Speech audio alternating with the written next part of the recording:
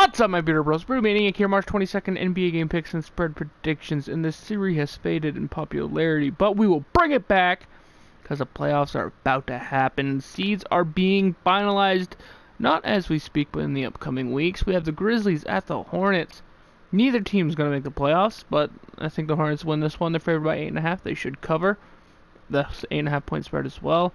And you have the 76ers at the Magic. 76ers fighting for a chance at the 3rd seed.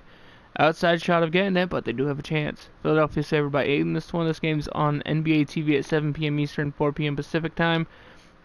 I think the 76ers win and cover.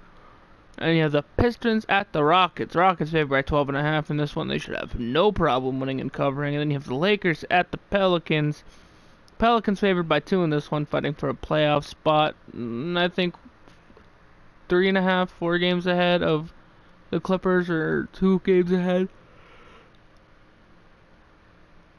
Yeah, I think 1 game ahead.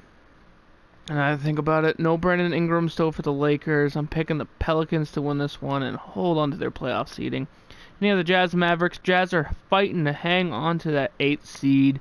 I think the Utah Jazz win and cover the 8.5 point spread. And then you have the Hawks at the Kings. This game is critically important for, I should say, tank season. Sacramento's favored by 1.5 in this one. This game's on NBA TV at 10 p.m. Eastern, 7 p.m. Pacific time.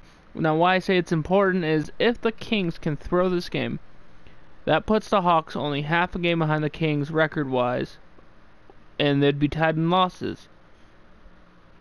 But if the Hawks lose and the Kings win, that puts them 2.5 games ahead, giving the Hawks definitely a better chance in the draft.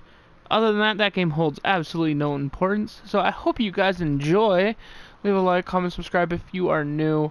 And for a fun question, if you made it to this point, what team do you think is going to have the most dramatic injury in the playoffs? Now, I'm not saying any injury is going to happen, but for example, last year when Kawhi Leonard, up 20 on Golden State, got beast moded by Zaza Pachulia and eventually never played again that postseason. Stuff like that happens almost every year. Who do you think is the most likely candidate this year? Anyway, guys, like I said, hope you enjoy your day. Peace.